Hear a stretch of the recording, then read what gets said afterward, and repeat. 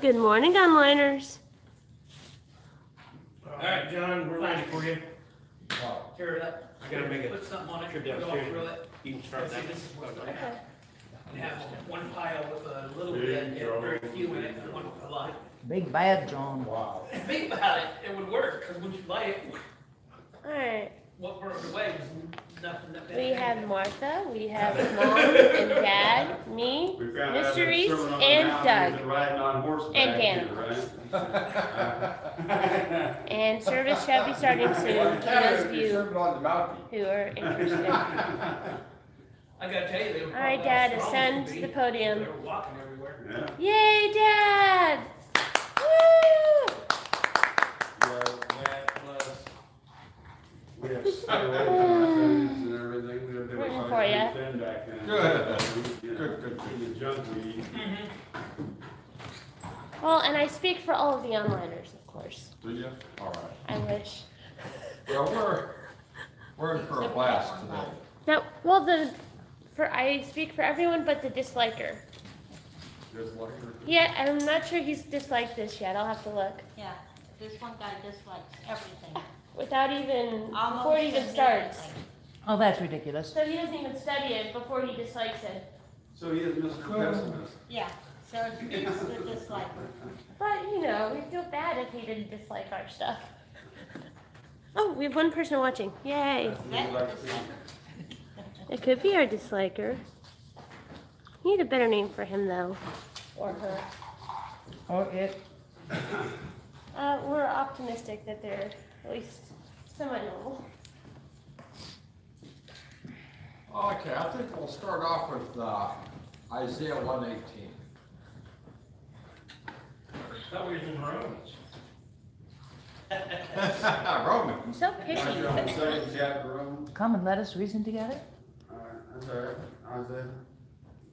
Yeah, let's see. Isaiah 118. Let's start with that one.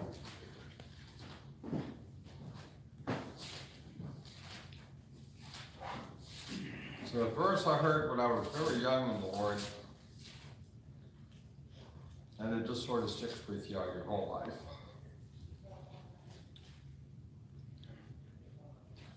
Because this is how we're going to open up Romans chapter 2, verse 1, once we get started. Okay, are we all set? Okay. You're alive. Well, let's have the word of prayer to open up, and then we'll let her rip from there. Heavenly Father, we just call upon your precious name. And thank you for your love. Thank you for caring for us.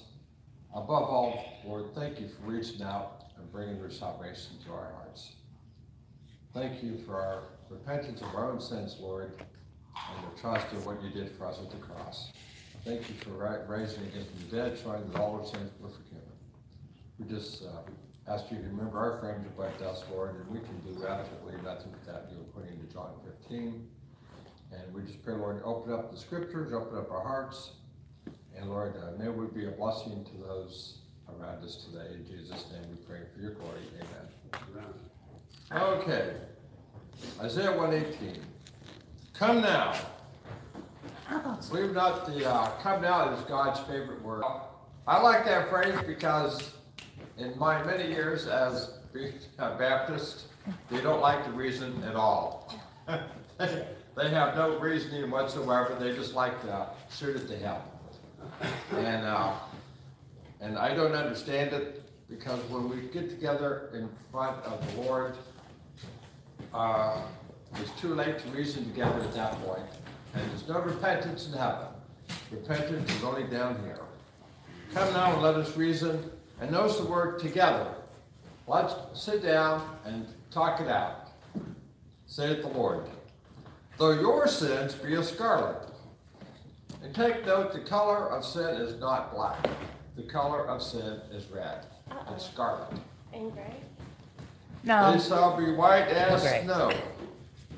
So every time we have a winter, it's a reminder that our sins have been cleansed by the blood of the Lamb. Amen. Though they be red like crimson, they shall be as wool. Fascinating. Let's take a look at Romans chapter 2. Oh, hold it. What's Romans chapter 2, verse 1. what's Yes. Isaiah 1:18. no, I lost some words. What's the difference between crimson, which I always thought was a red, and wool? Of the crimson, Wool is white and crimson's red. Wool is white. Yes. Yeah. yeah, unless there's a black sheep in the family. Oh, very funny. That's true. That's true. Yeah, that's true. There's black wool, but Yeah, the biblical use is. yeah, the biblical view is white. Right. So it can also speak of purity. Yes. Purity, yes. And also, you'll see them interchanged with white as snow, white as wool. Yeah, and then take in mind the snow, when it falls on the ground, notice this connection. Snow was normally called a blanket. Yes. We have a blanket of snow. And when you look at the wool, what do we have? Clothing. Clothing for the sheep. And so, when you study the armor of God or you study other persons, we are clothed with righteousness in Christ. So again, a connection with wool, a connection with the snow. Oh, thank you. Dear Did you saint. say thank you?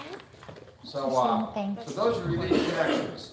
The main thing I wanted to share with you out of Isaiah 1:18, and notice that God is calling the sinner to come into his presence. Amen. And you say to the sinner, let's sit down and let's talk it over. Amen. And I would hate to tell you this, but I've noticed even this year, the increase of people that refuse to sit down and talk. They don't No. even talk, they just shoot. True. Bang. True. They do not want to talk. I haven't even said a word to them yet. And I can share with you a ton of family members that will not sit down and will not talk about the Lord. Refuse. They don't even want to know what my viewpoint is. They don't even want to know what I think. And just, you're cut off and that's it. That's why I like Isaiah 1:18. Good boy. Because he says, come now and let's talk this thing out. Let's talk it out. You know, and I'm willing to talk out almost anything. And I'll say almost anything because my dad says, only confess so far. And I will tell you this, and Dylan, again with Baptists, they cannot handle truth. Well, A good Yeah. portion. I mean, The there ones are- in my There life. are good Baptists. I just There are wanna- good ones, yeah. I'm just saying, I'm looking down. Yeah, we're Baptists. I mean, I'm looking Yeah, down we're the Baptists, line. we'll handle the We truth. dropped the name, remember? Hey, we dropped the name, remember? That's true. Hey. I tell people We're believers. we are, historically speaking, we're Baptists, and we're not. And I love Baptists. I Oh, tell you, boy. I wouldn't want to be anything else. Well, One what's- thing I But- learned early in ministry is They've been messed with. Go I ahead. had preachers, tell me one of the ways to stay out of trouble was to not speak in sweeping terms. Correct. Don't And say- that is correct. Say, try to get into the habit of saying a lot of or most, in my experience. Yes, Yeah. exactly. Yeah. Well, if there's any right good about Baptists out there, let's sit down and reason, talk things Yeah, the out. vast Okay? majority, you're right about. I mean, Yeah. we're not arguing that. Yeah, I mean, I can tell you the church I was down there in Tampa. Same thing there. The one that was in Washington, same group there. And I can start naming all the different groups I was a visitor at. And the Lord says, when the strangers come in, be nice to them, be kind to them. And I blew in and blew out. The one that really got me was, and I won't mention the church name, but it's out near Zanesville. I even brought a visitor, and they could care less. There's something wrong, guys. We should have a genuine love for Christ. And the time that we spend together in our meditations with the Lord, in the book, God is sharing his love with us through every single scripture verse. He's sharing his love with us. And as he shares that love with us, our next step is what? Love one another. Christ says, if I have loved you, as I have loved you, share that with the next person. Love one another. So if you guys have learned anything at all in your scriptural meditations before the Lord, feel free to share that. Because there's things I'm lacking, and I'm waiting for someone to come up and share with me something that would put in that last puzzle piece. All right? And I tried to share with you some of the neat things that I find out. Like, for instance, this week, my devotions right now is in the book of Jeremiah. Now, I already know in Revelation chapter 11, in the last days, which we might be close to the last hours, okay? Amen. But take a look in there. Jerusalem is called Sodom. Yep. Wow. So every other day I'm thinking to myself, what is going on in the city of Jerusalem? What, and I don't need any details, but what in the world is going on with that city? Where God says, this is Sodom. So I'm reading along in my devotions, okay, in the book of Jeremiah, and I think it's somewhere in the 20s. Just before God brings in the Babylonian army in 606 BC, guess what he calls Jerusalem? Sodom. Now, I now have a basis for doing a comparative study. The same identical thing that's happening in Jerusalem and in Israel at the time that the Babylonian army comes in, how about that, is being reset up again for the time when Christ comes back. Now, the big difference between the two, because I had finished reading 2nd Chronicles, the last chapter. Okay, when you take a look at 2nd Chronicles, last chapter, the Lord says, I'm going to try one more last-ditch attempt here. I'm going to send my messengers in, and if they repent, no Babylon army. None at all. We got something to work with. They totally refused to hear the word of God. And they made fun of the messengers, they mocked them and kicked them out, and who knows what else they did to them. And the Lord said at that point, there's no remedy. No remedy. There's no way I can cure this. That's the same thing on cancer, guys. There's a certain stage where you cannot be cured. It don't matter how much medicine, how much radiation, whatever, it's over with. You're checking out. And ironically, along with our Roman study, Romans 1, is that they had sodomites who were camped in and living right next to the temple. Correct. And there was sodomite sex and prostitution going on all around the temple area. Yeah. Just like in the churches today. Yeah. So that's one that I think Hezekiah, when he came in to be king, one of the first things he did was kick out all the sodomites out of there. If you kick go them out of in the temple, kick them out of the area. I'm told that if you go to Jerusalem and you're not with the tour group, they'll tell you, don't go to certain areas because there's a bad element, and that includes methamphetamines and sodomites. Yeah. Right there near where the temple will be built. Yeah. And if you compare scripture again, in the last days, because iniquity shall abound, the love of many shall wax cold. And iniquity again is connected with basically moral impurity. And that group there, once they get stuck into their moral impurity, they do not want a gospel tract. You're now a hate crime to them, and they will just destroy relationships. They want nothing to do with you whatsoever. It's so I thought that was fascinating. The other thing I picked up this week in my meditations was Laodicean church age. For most of my life, or whenever they preached that, they always preach about God vomiting the people out of his mouth. That's the main focus, is the vomit, okay? Because we're here at BBF, Ohio, out of Matthew chapter 4, Christ, I believe, if it's not looked, it could be looked for, but either one it says, man shall not live by bread alone, but by every word that proceeds out of the mouth of God. Out of the mouth. Well, good night, guys. We know without a single doubt, the authorized King James is the Word of God. The Word of God. And he's doing what? Vomiting them out of his mouth? Since 1901, he's been vomiting the American culture out of his mouth. I think that if you had spew, It's vomit. is it, I know it's vomit.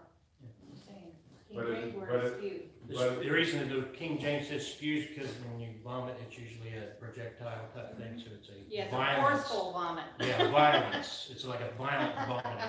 But they also talk about where, you know, you're either hot or you're cold. Yeah. If you're not, then Yeah. But that is Yeah. interesting. You know, and this is just food for thought, you guys, because my wife told me what happened here Wednesday night dealing with Abby Winters. All right. As far as she was a Baptist, is it Abby Winters for the movie Unplanned? Oh, Abby Johnson. Abby Johnson. Yeah. Okay. Well, she starts off as a Baptist and she's now a Catholic. Yep. Okay. There's something wrong with that picture, but I'll tell you, the older I get, the more and more I see Baptists turning into Catholics. Yep. And there are Baptists, believe it or not, unfortunately, churches in Canada that have already turned Catholic. And you don't hear those stories at all, but I've got some documentation out in my garage somewhere, or I know about it too much, but at the temple, during the time you and I were there was this guy married to this very, very nice lady that was in the choir. And he did, I think he played guitar even. And he did touring and became a Catholic. Got remarried and became a Catholic. You might know who that guy is. I can still see his face. I still pray for him. I'm still shaking on the inside. Hot wild. What is going on? Now, this is just food for thought. The fact that this lady becomes a Catholic. Up front, Catholics are anti-abortion. We're saying up front. Okay, so that's what they're known for. All right. If our group is lukewarm, okay, I'm just trying to be nice, but yes. Thing I see a lot with Catholic people that do turn Catholic, they don't want the conviction. They don't want the there's no conviction there. They're being read to, they're being told, they're not studying. Correct. Yeah, and I would agree with that because and the one guy we talked about, there was him and some other guy. I suspect something else was happening behind the scenes. Okay? And so instead of trusting the blood of Christ, they did not take care of the problem. So they ended up going there so they don't have to face their convictions. Don't have to change. All right? A lot of it's the love of money. I don't know about Abby Johnson, but the president of the Evangelical Theological Society, which is supposed to be the cream of the crop of evangelicalism. His name was Francis Beckwith. This happened less than 10 years ago, but it's only been a few years ago. He resigned as the president of the Evangelical Theological Society and announced he was joining Rome. Yeah. Really? Yeah, Francis Beckwith. I posted on a blog where he announced that and told him exactly what we're talking about. I said, Francis, you make God sick. And you are being a complete, devastating false witness to millions of people right now. And what do you think I heard? All these milquetoast evangelicals talking about how mean I was. Not about how wicked Francis Beckwith is. I'm mean because I told him the truth. Yeah. And the old preachers would have been a lot more harsh than I was, but we got all these little effeminate men and milquetoast evangelicals who can't rebuke sharply the way the Bible teaches us to. Well, you may be aware of this part of it, but somewhere I think in the 1980s, Falwell came up with the 5 points of being an evangelical. Okay? Yeah. So if you're teaching everyone, here's the 5 points that you can be an evangelical on, and when you go through the 5 points, it would include Seventh-day Adventists, Yep. it would include Jehovah's Witnesses, it would include... No, the deity of Christ was one of them, so Oh, it would really? lump the Mormons and Jehovah's Witnesses, but you're right. Seventh-day Adventists, Catholics, you Yeah. name it. Yeah, because in certain circles where I mention the word Catholic, it doesn't, there's no steering in the water. Yep. Dead in the doorknob. Just another denomination as Yeah. far as they're concerned. Yeah, and I can't tell you how many other certain Christians I've talked to where Catholicism was looked upon as hey, we're in the same group. Yeah. And guys, Thank Billy Graham. yeah, Billy Graham's the one who did all that. yeah. So we don't know how we've been sabotaged down through the time frame. No one is studying church history. No one is studying the scriptures, and they're praying for revival. And my heart goes out for them. But God's not going to revive a dead book. He's not going to revive a book that 20% of the scriptures are not His, because you wouldn't know what part is that. It's like we were talking the other day, that when they say revival, they don't mean what you and I mean. No. When they say Bible, they don't mean what you and I mean. When they say Yeah. the word meat, I want meat, they don't mean what you and I mean. Exactly. They're in a totally different world. Totally changed. You might remember a certain guy that we held signs out with down on the corner. Yes. Okay. Yeah, Josh. Okay, well. Don't name names. Yeah, well, mention any names. Well, you might have repented, we don't know. Yeah. Well, he married a certain girl that I taught in Sunday school. Oh. Oh, yeah, right. So I still pray for him. I still pray for the whole family. It's another interesting situation. But he was with another guy there, and we was talking King James language a little bit, and I was trying to share with them. In the King James, it uses the word reprove. And the reason it uses the word reprove is the word reprove means to show the error of someone else and to bring them back into fellowship. Right. Bring them back into fellowship. Amen. Guys, the newer Bibles, the word reprove is missing. And in the newer Bibles, the word expose. Now, you look at me, do you want to be exposed or do you want to be reproved? Reprove. Okay? And then you go to James, it says, confess your faults. Okay, your faults. What's the new Bible say? Confess your sins. Now, I'm not, I will tell you that, you're not. I don't care if you know what my sins are, I'm not going to confess them to you. I confess my faults to you. Okay? But I'm not, I'll lie on that on the other one. Because I've seen the damage that's been done over the years. But you do have to, then also after the first and second admonition, Yeah. you're to reject them. And Romans 16:17 says to mark them. Yes. So That's the problem with the new versions is they're mixing things up. exactly. There's a place for exposing, Yes. but it's not while you're just preaching the word, Oh, and that's true too. which is the context of Right. that There context. comes a point when the other person does not want to repent, does not want to come. So that in some aspects that would be held true. But I've noticed in Bible basics, we don't even start with basics. We go to step 4, step 5. And we're in the muddle mess we're in where we get scared of one another. We don't share the love of Christ with one another. We're scared to say anything because all the we're so oppressed. You guys can know the scripture just as well as I do. I tell you, don't ever think you can't know Bible. Now, I think I hardly know nothing really. John, I think most of us, our experience is that it's not that people have their opinion, it is that if you take a position at all, Yeah, you get. it's like you're supposed to just be muddy. Mm-hmm. If you take a solid position on Yeah. anything, and it's not just, how many angels can sit on the head of a pin, but it's, the rapture, Israel, dispensations, Oh yeah. eternal security, the Trinity even today, but is Yeah. being thrown out the window. Yeah, it's all Exciting wonderful. time. Well, let's take a look at Romans chapter 2, verse 1 now. But all this is contingent in dealing with that verse. I just want to share with the heart of God. He says, come now and let's reason together. So when we come to Romans 2:1, and going on here, what is the Lord doing? Through Paul. He's saying, come and let's reason this thing out. Let's sit down and talk it over. Take a look at verse 1 of chapter 2. Paul is saying, therefore thou art inexcusable, O man, whosoever thou art that judgest. For wherein thou judgest another, thou condemnest thyself. For thou that judgest doest the same things. Paul is trying to reason with the group here. If you notice in here, he says, oh man. Now, in this part here, we can go back, to verse 19 of chapter 1, because that which may be known of God is manifest in them.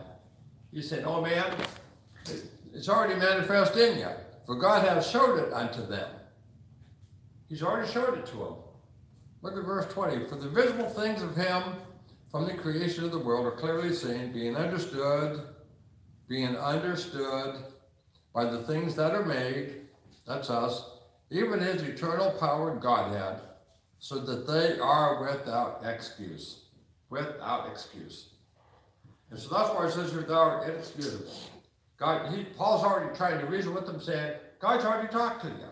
He's already showed you, and as far as creation, he's already talked to you, he's already showed it to you. You are without excuse. And because we go to verse 21, when they knew God, they glorified him not as God, neither were thankful, but became vain in their imaginations, and their fool's heart was darkened. So this is the group he's talking to right here. He's trying to narrow it in, saying you guys are without excuse. Now just so that you and I think, oh yeah, he's just talking to that group.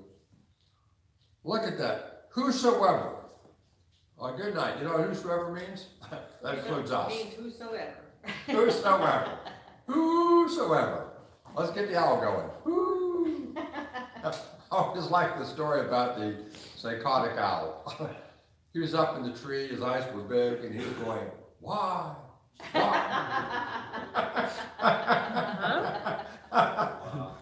Amen and amen. All right, whosoever. So let's take a look. Let's take a real quick at Romans 14:4 and 10. We're praying for the rapture to come before we hit these verses, but we probably need these verses just as an eye-opener for us. And I'm just going to mention this only for study purposes. Romans 14:4, Paul is saying here, who art thou that judgest another man's servant? In other words, you're a busybody. You should not be going around judging another man's servant. Because look what it says in here. To his own master he standeth or falleth. Yea, he shall be opened up, so God is able to make him stand. What study we need to have in that one. And then let's take a look at verse, the next one would be verse 10. And who's this talking about, verse 10? Talking about us again. But why dost thou judge thy brother? Now, the word judge here, we're going for the word to condemn, not to discern. We're allowed to discern and try to help people out, but this part here deals with condemning. Or why dost thou set it not thy brother? For we shall all stand before the judgment seat of Christ. All. When I look at you guys, I have to discern if I'm going to discern anything, so I know how to pray to God the Father and say, Lord, how can you use me to help them out? How can I be a friend? How can I show them the love of Christ? And that should be the heart, that should be the motive. And the context is questionable matters. You know, it's like if I see you with another woman, Yeah. I don't have to worry about judging you. But Yeah. if I see you eating a rare steak, and my conviction is I shouldn't eat blood, and a rare steak's awful close to eating blood, then I'll leave that between you and the Lord. Yeah. Because a lot of people jump in Romans 14 to excuse sin, and it's not about sins, it's about questionable matters like eating meat. Oh yeah, when it talks about eating meat when you get further down there. But for the first couple of years I was It's in verse 6.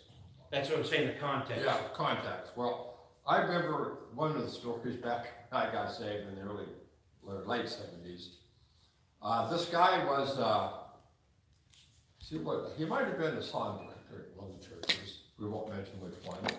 And he decided to divorce his wife and marry a piano player.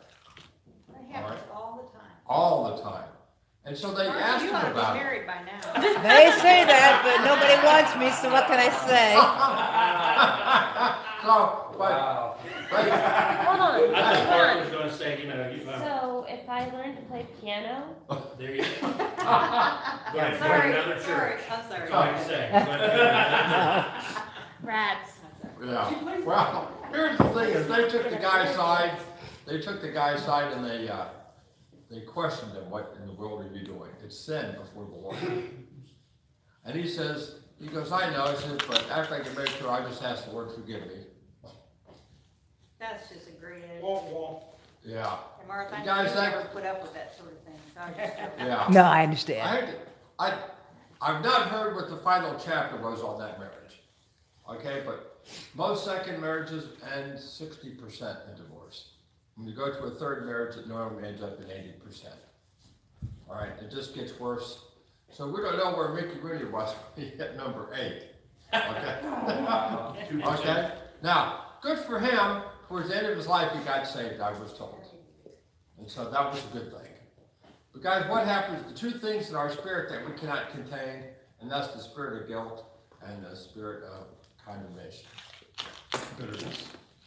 And we can't handle those at all. When those two are not cleared up, it just brings disaster to the next relationship. So, and then the other part of the verse, for wherein thou judgest another, thou condemnest thyself. Thou that judgest doest the same things. All right, this is God's definition for hypocrisy. What you do when you judge another person for, you're secretly doing it yourself behind the scenes. And that is pretty deep. Let's take a look at Matthew 7. And you're already familiar with this anyway, 1 through 5.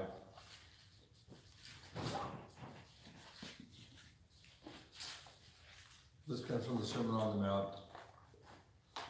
Judge not, that ye be not judged. For with what judgment ye judge, ye shall be judged.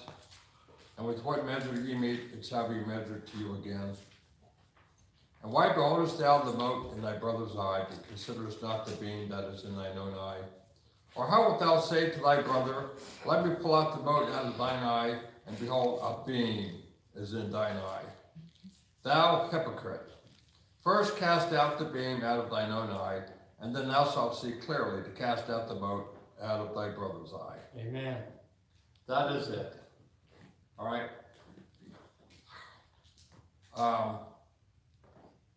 And I wish we had even more time, but let's flip to, just so you Matthew 23.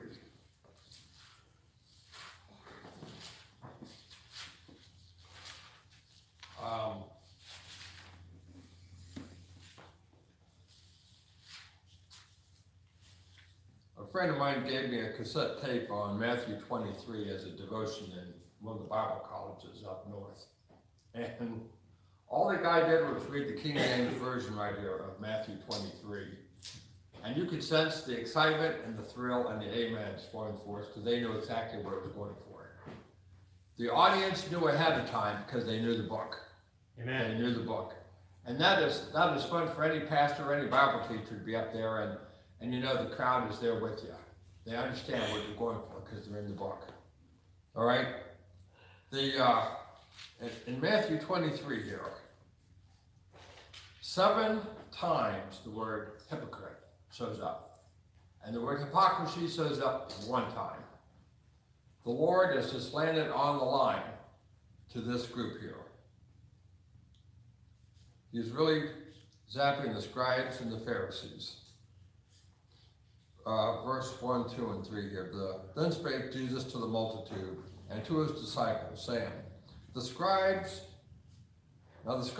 they had an authorized Hebrew Bible. They had an authorized Hebrew Bible Right. that was infallible.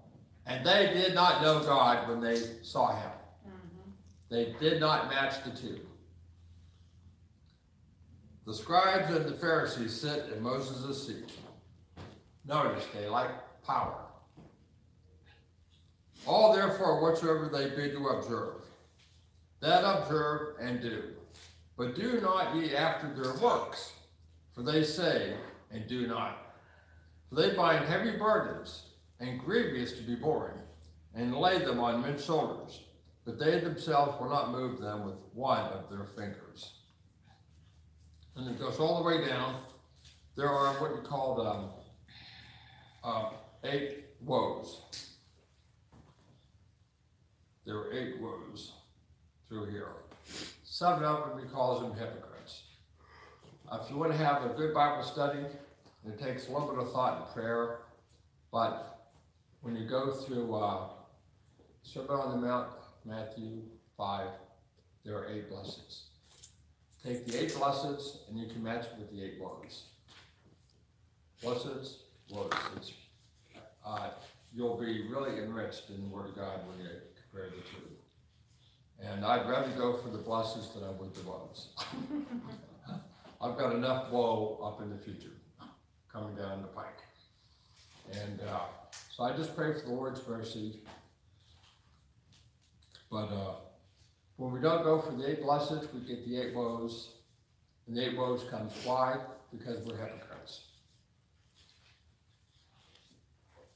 In 2 minutes. 2 minutes. 2-minute warning.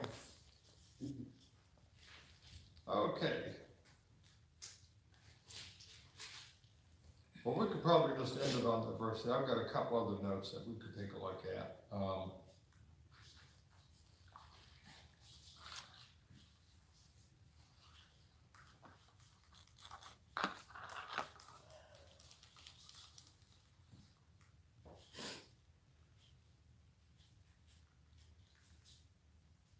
If you take a look in Romans chapter 1, the first 17 verses, the emphasis is basically on Christians.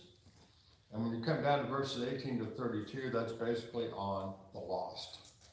So when you go into chapter 2, Paul is reflecting on the lost and their judging. And he's trying to get them to look at themselves for being a judge. Because inside their heart, why are they judging?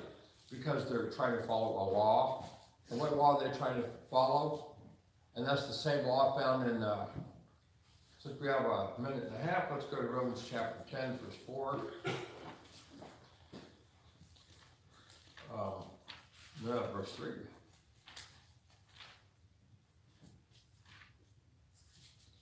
Romans 10, verse 3. For they, talk about Israel, for they being ignorant of God's righteousness, and going about to establish their own righteousness, have not submitted themselves unto the righteousness of God. Whenever you have someone going about establishing their own righteousness, that's the basis they judge you for. Yep. And what's happened with the changing of the laws, especially with LGBT, they have their own law now. Yep. I was just informed, in Westerville, they now have passed an ordinance, you have to be nice to transgenders. True. The one lady that I know that's part of the Tea Party up in that area said they tried getting people to come out to oppose it, and only 3 people showed up in council. 3. Her husband, and one other person. Guys, we're not going to affect or change any laws of the land if we're not, first of all, if we're not informed, and if we're not gathered around. Had it been the Muslims, had they were going to be passing an ordinance against Muslims, there would have been not only no standing room in that place, the parking lot would have been packed. They'd have had tens and thousands outside that place.